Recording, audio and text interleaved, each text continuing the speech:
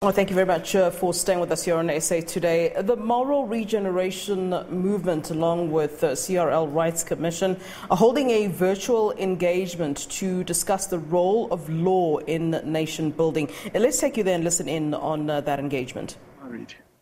They say that we just want to have a child, and that is it. Why? It's because of what they see in the society, how the society has become a space where they are no longer safe.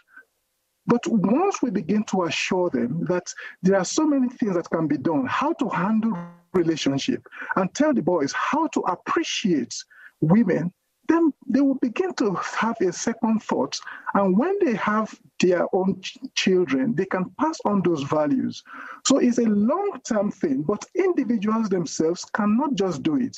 The government must take the initiative. And that is why I think the Department of Family and Social Relations is extremely crucial, because that department will be saddled with the primary responsibility of developing a new family structure where values and morals can be used as a means of building the society, starting from the family as the primary agent of socialization.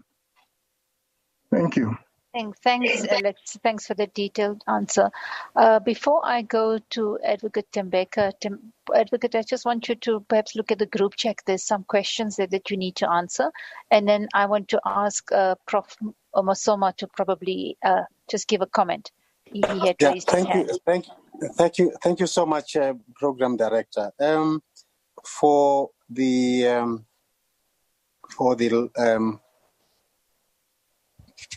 Tembeka Ngokaitobi, I just want to check what you decipher from Mandela's life history and commitment. Whether in it you don't see what I would want to call legal activism. Because it's not so much about practicing law, it's about living it. It's about making sure that law becomes an instrument of defense that society can use. Secondly, in your view, the cost of justice or access to justice in South Africa, does it justify the legacy of President Mandela in terms of his vision of society, where inclusivity and participation, at least at the lower level, was an important criteria? That's number one for him. Number two, it goes to the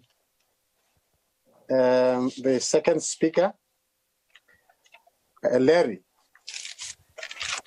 I wanted to check, Larry. We have universities, we have schools, and the schools and universities are supposed to be the place where values are developed, imbued in young people.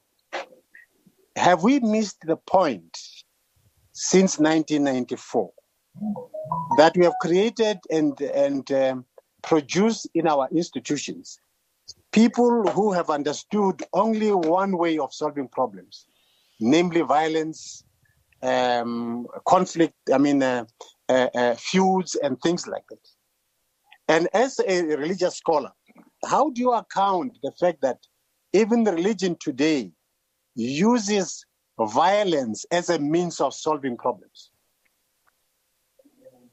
That, for me, it's a critical issue. We need to deal with these things, because why I'm raising this thing, it's one thing to extol virtues, values. It's another to come up with a constructive proposal. How do we make sure that we build a nation different from the one that we inherited in the past? I think this should be the focus of this conversation. We know what values are. We know what justice is.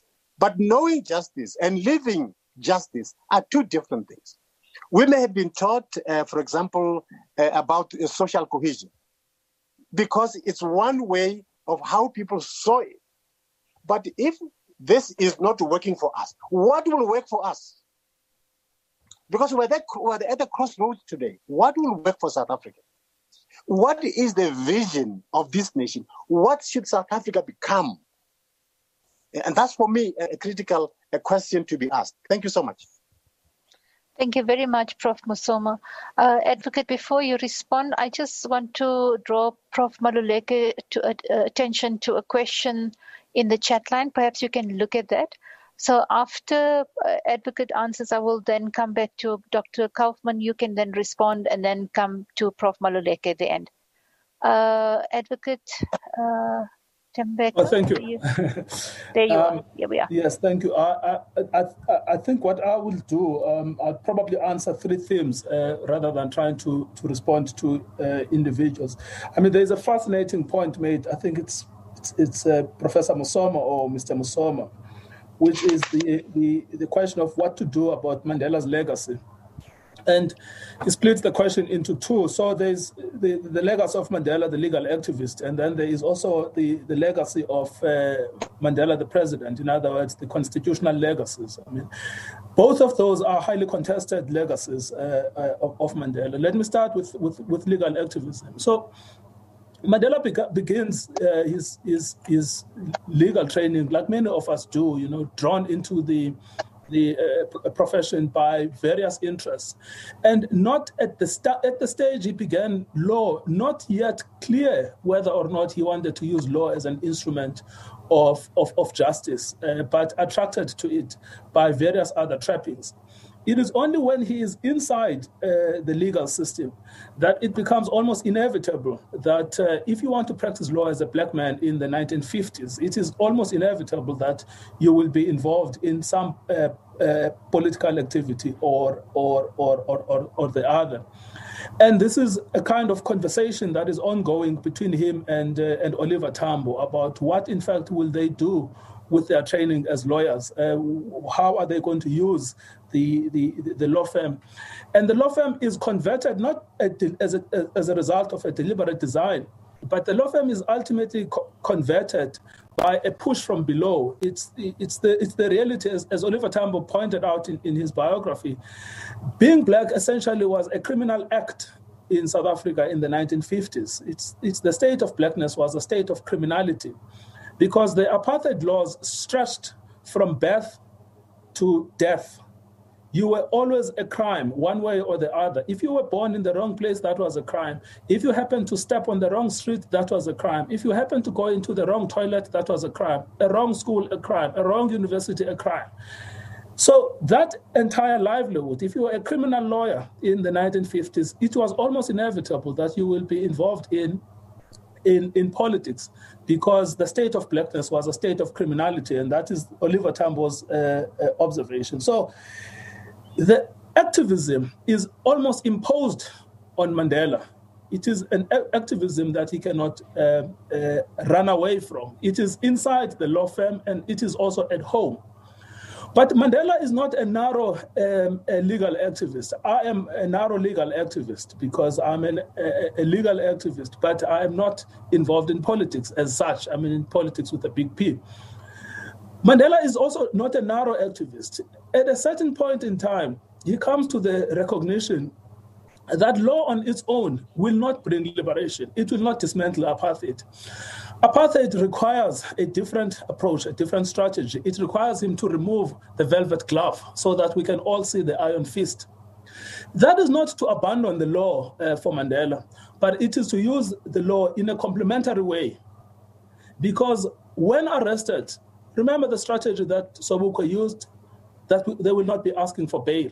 But when Mandela is arrested, he knows that in order to soften the effect of a punishment, he needs to assemble a team of lawyers. So even though he has decided that he will engage in armed struggle, even that armed struggle itself is restricted in relation to its targets.